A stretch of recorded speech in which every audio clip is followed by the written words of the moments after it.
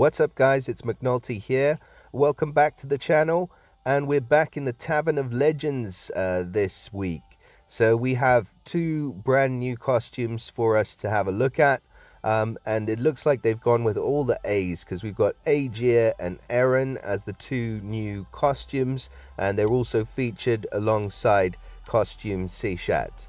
So let's start off with Aegir. So Aegir is of the monk class, obviously an ice hero. He used to be a paladin, which was quite good because you could put him in on your defense teams if you didn't have too much of another option. Maybe not so much nowadays with all the hardcore blue heroes that we've had released, but the monk class is pretty good. Obviously he has that chance to resist status ailments. He's of the 2018 family as well, so hard to believe it's so long ago now, about 5 years, but the 2018 Legends family have a bonus for 1, 2 or 3 heroes, and the bonus is plus 10%, plus 15% or plus 20% defense. So pretty decent bonus, and the element link for 2 or more heroes affects all allies as well. Pretty decent, so he's quite defensive there. His costume bonus that he gets is going to be an attack bonus of 3%, a defense bonus of 3%, health bonus of 6%, and mana bonus of 1%. So if you get the costume, you want to level up both sides so that you can take advantage of those bonuses. In terms of the way he looks, I'm not as keen on this one as I am the original. To be fair, the original art was one that I'd loved for a while now. I think that's an extreme looking hero.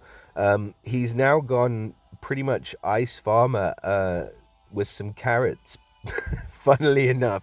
Not sure that that's the best sort of weather to grow fruit or vegetables in, but yeah, you know, that's what he is now. He's a farmer now. He's still got a couple of weapons on him, but yeah, maybe a bit of a downgrade from the original one, I'm not sure. So in terms of stats, we're going to look at it without the max power preview first. So we've got 653 attack, 793 defense, so still very defensively built, and 1560 health. In comparing to his original version, it was higher on the defense and lower on the attack stat, and very similar in terms of the health. So starting off with his old special was Icy Resilience. So all allies shared received damage with each other for 3 turns. They got 35% defense for 3 turns, and they healed with 100% of dealt normal damage for 3 turns. So the heal that you got was dependent on the damage that you were dealing. Pretty decent actually, because if you deal damage, you're going to heal everybody for 100% of the damage that you're dealing. And his element link recovers 4% health for all allies for 6 turns, and the effect can't be dispelled. So like I said before, he was pretty tanky and quite annoying hero. I think if you add the costume bonus on and you limit break and add emblems, he's going to be even more survivable, but he's not dealing any damage. Now in terms of the new costume special, it's now called Glacial Resilience, and all allies share received damage with each other for 3 turns, so no changes there. All allies then get plus 30% defense and a further 5% increase every time they're hit during 3 turns. So that could go up to a maximum of 45% additional defense.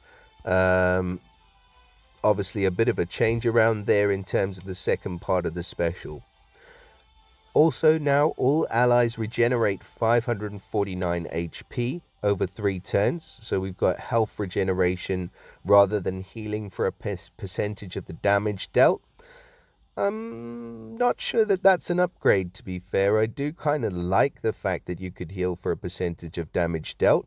Fair enough. And the element link remains the same. All allies recover, he recovers 4% health for all ice allies for 6 turns, and this effect can't be dispelled. Very, very strange that they've done this, to be fair. I don't think that there's been any kind of significant improvement, except potentially in terms of the costume bonus. So his old attack you could get up, or his old defense now you can get up to over 1,000 defense, and nearly 1800 health. With the new one, you're going to get 951 defense and 1862 health. So to be 100% honest, if I was to get this costume, I might level the original version and just keep him as he is, because I think that the original version is better, and it's not often that we've seen that, and hopefully we don't see that too much going forwards, because the main purpose of a costume is to make the hero better.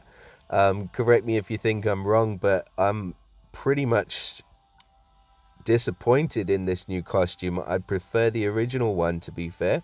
So yeah, he's an all right hero. He's not going to be a game changer. His special's at average speed. There are so many other good blue heroes, I mean, that do defensive things. You've got Krampus, who's just been refeatured in the Christmas portal again, so many people have him.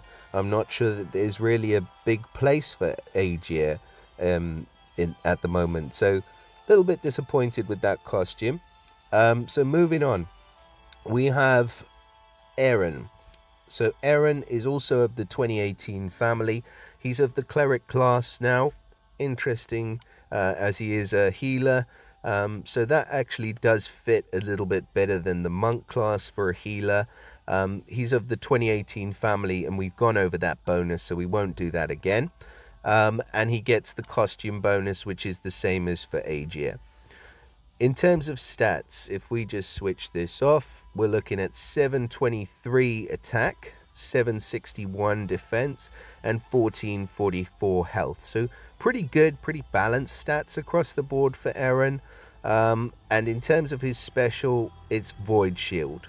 So Void Shield is at average speed, and at average speed he's recovering 43% health for all allies, and he lifts all cleansable status ailments from the caster and nearby and randomly distributes them on enemies. And the element link gives all dark allies +5 attack and +5 defense for 6 turns, and this effect can't be dispelled. So he's all about the healing. That's a pretty big upfront heal, 43% health for all. And then he's doing a little Lady Loki effect where he's lifting cleansable ailments and distributing them on enemies. So it's basically a heal and then a cleanse. It would probably be better if we had the cleanse before the heal. Just saying, you can't have everything, but that would have been better. In his old version, he was regenerating health over 5 turns. That is very, very risky because it can be dispelled.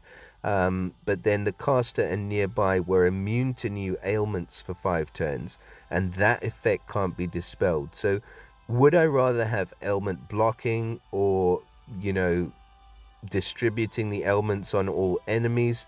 To be honest, I'd rather have that ailment block, and the cleanse of status ailments from the caster and nearby was happening anyway. He just wasn't distributing the damage on the opposite team.